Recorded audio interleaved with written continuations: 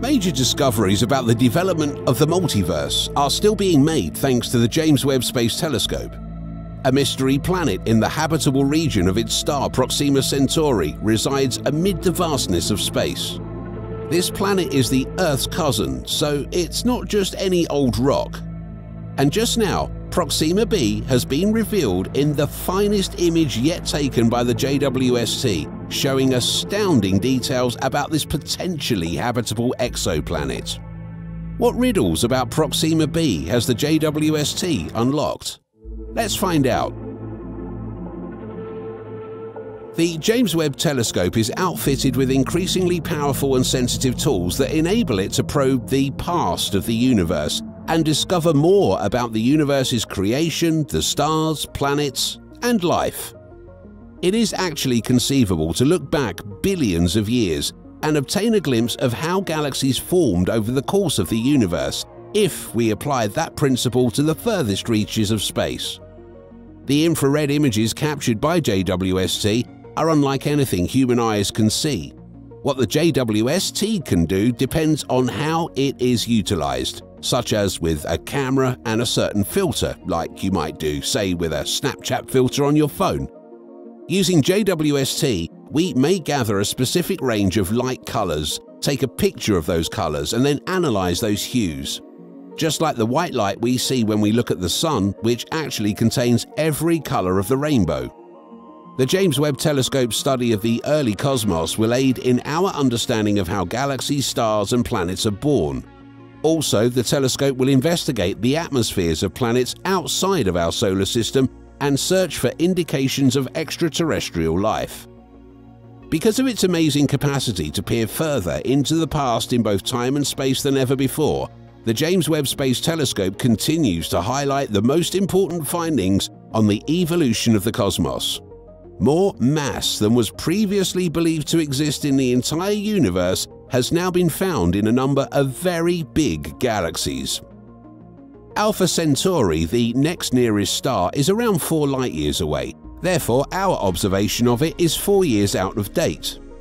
After spotting hints of such disruption in 2013, astronomers spent years searching for signs of the tiny gravitational tug exerted by a planet on its star. The planet was eventually named Proxima b.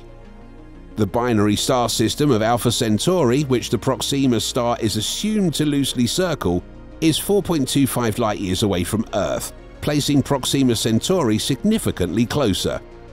The team estimates that the planet is about 30% more massive than Earth, though it may be larger. Its year only lasts 11.2 Earth days because it orbits the star at a distance of 7.3 million kilometers, less than 5% of the distance between Earth and the Sun. One might assume that a planet's surface would be scorched by such a close orbit. Proxima Centauri, on the other hand, is a tiny red dwarf star that radiates far less brightly than the Sun. On the surface of the planet, the star would look like a dull red orb that was roughly 3 times as big as the Sun as seen from Earth. The planet is therefore in the habitable region of its star, and its surface temperature may be suitable for supporting liquid water. Now, hold off on packing your interplanetary bags for the moment. This extraterrestrial environment is surely not at all comfortable.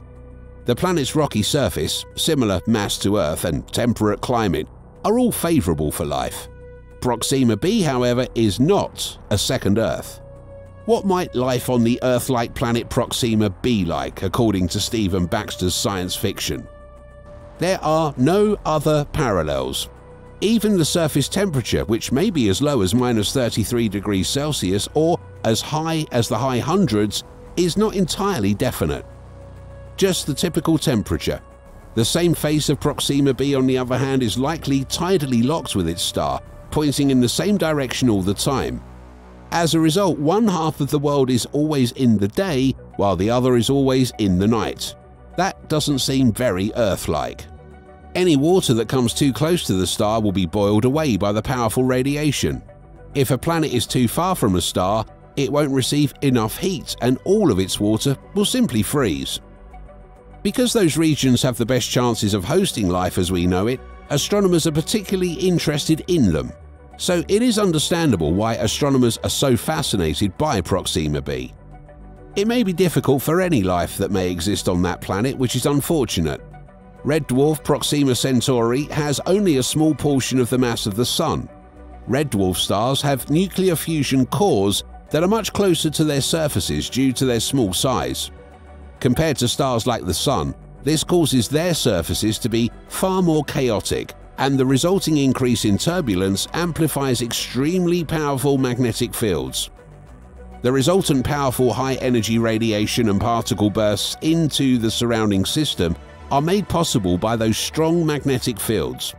This is not a significant issue when you are sufficiently far from a star.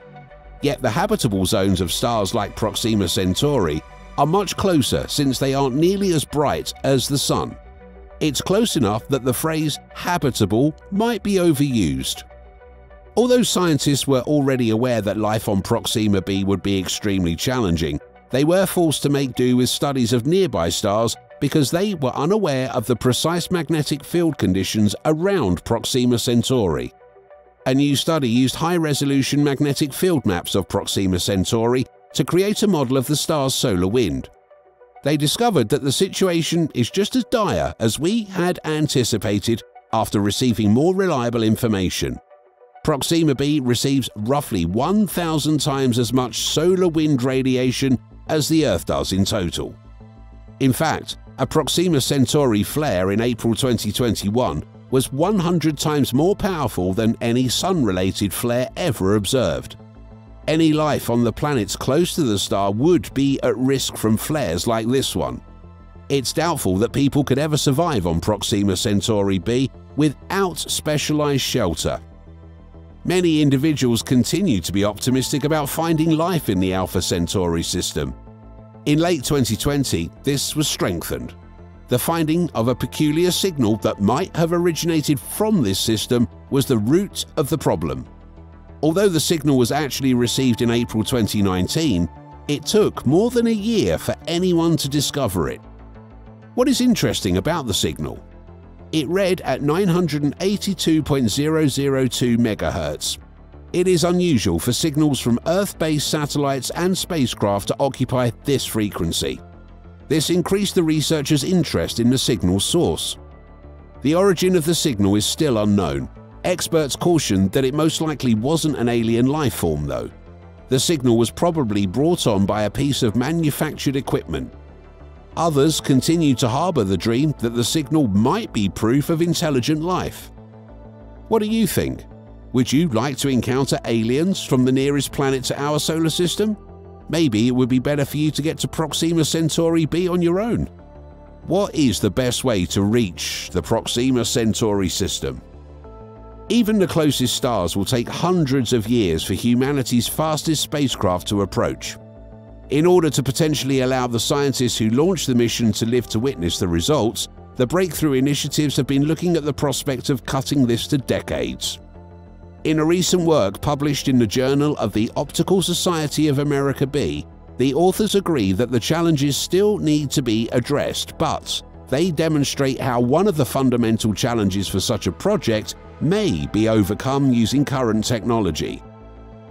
The difficulty of accelerating an object increases with its mass, especially as one approaches the speed of light, which poses a significant challenge for any spaceship carrying its own fuel. The closest star and planetary system to Earth is Alpha Centauri. However, using current technology, it would take a person about 6,000 years to travel there. Although the concept of utilizing lasers to deliver this push has been around for a while, Breakthrough Starshot is now giving it more serious consideration. Doing this work presents several difficulties, but according to Bandutunga, one of them need not be the environment. We are reminded of how greatly the atmosphere affects incoming light through the twinkling of the stars. The same distortions also influence laser light directed upward, which may make it difficult for lasers to exert the necessary force to propel a spacecraft forward. The launch device may be placed on the moon, according to some supporters of the notion, but the cost would be, well, astronomical. The paper's first author, Bandutunga, claims that the adaptive optics which telescopes employ to correct for atmospheric distortion may also be utilized in reverse. Small lasers mounted on satellites can be used to assess atmospheric effects in real time, which enables much more powerful lasers on the ground to adjust and maintain a tight focus on the space probe. The phrase "vastly more powerful" is accurate. According to earlier studies, these lasers need 100 gigawatts of power to send to the vessel. At any given time, the entire United States consumes 450 gigawatts of electricity. Bandhu Tunga and his writing partner Dr. Paul Sibley are unfazed. They claim that it just needs to run for 10 minutes at a maximum capacity. Hence, we picture a battery or a system of supercapacitors that can abruptly unleash energy that has been accumulated over several days. 100 million lasers would be used to disperse the electricity across a kilometre-square region. By the time the lasers are turned off, the object would be moving at around 20% of the speed of light and would be a little larger than 10 meters or 33 feet across. The craft could travel to Alpha Centauri in around 22 years, provided the Sun's gravity and the interstellar medium did not considerably slow it down. However, it would take another 4 years for its transmissions to reach Earth. Bandhu Tunga and Sibley recognize that keeping the probe from melting is definitely one of the remaining huge challenges. To prevent this, the mirror must be practically perfect, reflecting 99.99% of the light that strikes it, and doubling momentum transfer while decreasing heat. In a matter of days, a probe would traverse the Alpha Centauri system, probably never getting very close to a planet. The appeal of the concept is that once the launch system is in place, adding more probes may be sent for a reasonable price. The likelihood that someone will obtain a close, if fleeting, look at any Earth-like planets is increased if a fleet of probes floods adjacent star systems. But after they arrived at Proxima Centauri, mankind would have an entire star system to explore. How many additional planets like our own might there be? Exoplanets are planets outside of our solar system, and thousands of them have already been discovered. In 1992, scientists made the first official findings where they discovered planets circling a particular class of neutron star called a pulsar. In 1995, the first planet revolving around a star similar to the Sun was found. Since then, numerous additional planets have been discovered, including several Earth-sized worlds within the habitable zones of their stars, thanks to missions like the JWST, Kepler Space Observatory, and ground-based studies. But that is only the very beginning. Thanks for watching another episode of Voyager. While you're still here, make sure to click the video on your screen for more mind-blowing videos about space.